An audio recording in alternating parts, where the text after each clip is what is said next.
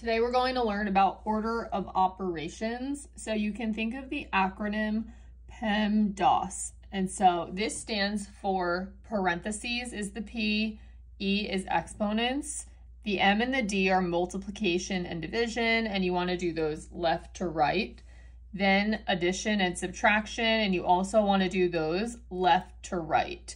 And so when we think about order of operations questions, it's really just telling us how do we need to go about solving the problem in terms of what we do first, what we do next, etc. So we have a sample problem here, 8 plus 2 times 5 minus 3 in parentheses squared.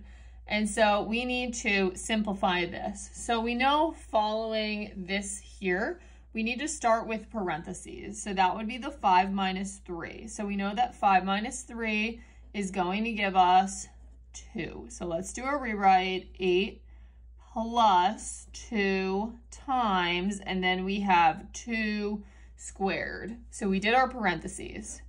Now let's work on our exponents. So for our exponents, we have this portion. 2 squared is going to give us 4.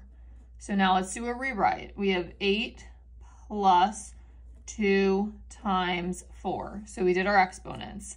Now let's look at our multiplication and division. So we have here 2 times 4. So now we need to do this piece. So 2 times 4 gives us 8. And let's do a rewrite. We're left with 8 plus 8. So we did our multiplication division.